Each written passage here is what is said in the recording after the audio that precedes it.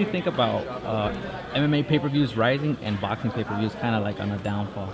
You know what? I don't know, because they say that's true, but they won't show it to you. I can recall a boxing promoter challenging the UFC guy to show what their pay-per-views were against what the boxing pay-per-views were. And the UFC guy said, no, that was a private matter. But maybe, as a man that covers both things on TV and radio and the newspaper in the UK, perhaps it's a generational thing and we won't know for maybe another 10 years. Well, I think that's all true. I think that it connects to me with the short attention span. Yeah. And that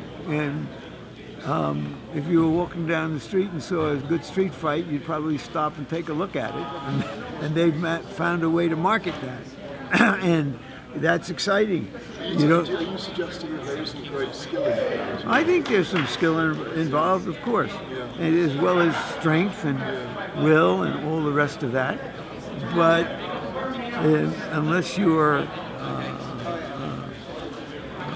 really steeped in that, the optics tell you, well, okay, there's going to be something's going to happen, and in boxing or prize fighting, as I prefer to think of it, that's not necessarily true. There's something maybe closer to nothing. Have you seen? Have you seen McGregor? Have you watched him fight? No. Not at all. Do you know of any of the fighters? I can't name 3 of them. So, and I don't think that many of the fans can either. I don't think they care, most of them.